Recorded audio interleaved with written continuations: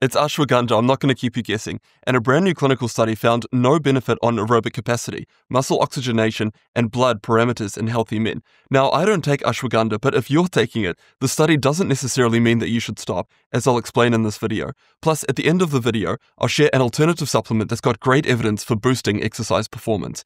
So ashwagandha, it's a plant that's been used for centuries in traditional Eastern medicine, and existing research points to potential benefits for exercise performance.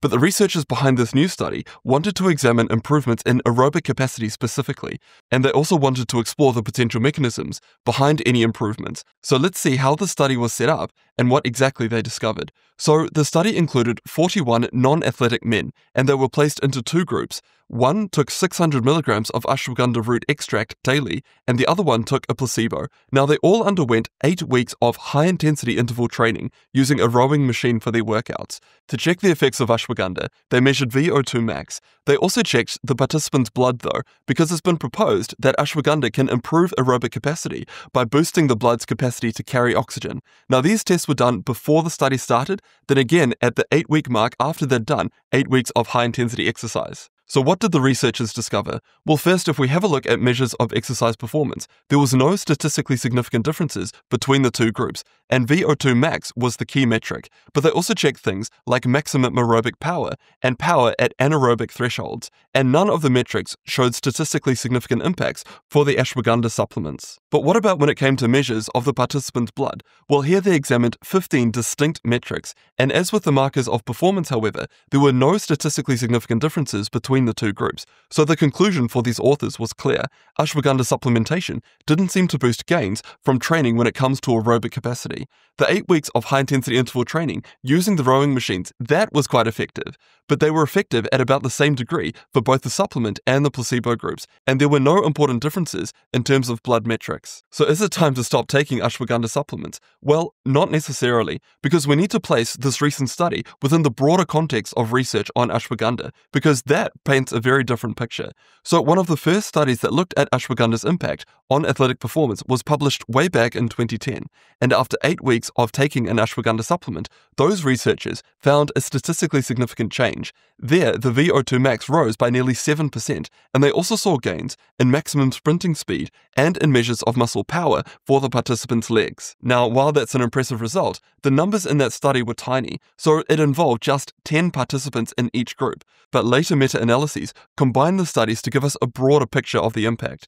So one was published in 2020, and it focused on VO2 max. It pulled the results from 4 studies, and it showed that ashwagandha supplements did significantly improve that metric in healthy adults and athletes. And another meta-analysis came out in 2021.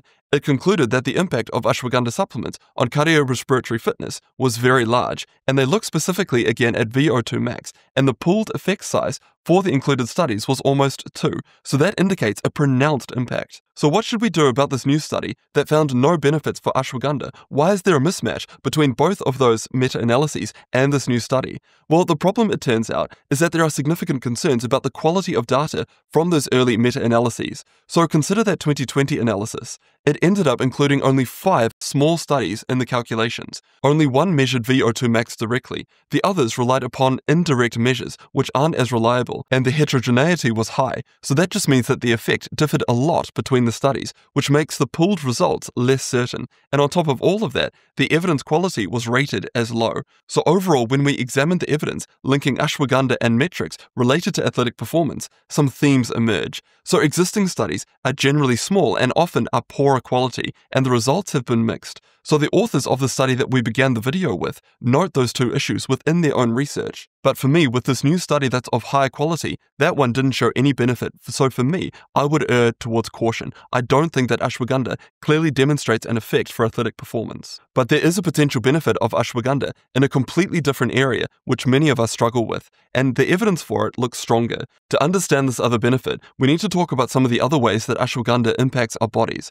So ashwagandha, it appears to have an effect on the hypothalamic pituitary adrenal, or HPA, axis. So this is the body's stress response system. Think of it as a 3-step chain reaction that kicks in whenever we face a challenge or a threat. So the hypothalamus is in the brain and it senses stress, and it initiates a pathway that ends up in signaling to our adrenal glands to release cortisol and adrenaline. Some smaller studies have indicated that ashwagandha may help to lower cortisol levels, so in essence it turns down the volume on the stress response. So that raises a natural question. Does ashwagandha help to bring relief to those suffering from stress and anxiety? Well, one study published in 2009 compared 2 groups of adults with moderate to severe anxiety. One group got traditional psychotherapy, and they also used relaxation breathing exercises and took a placebo.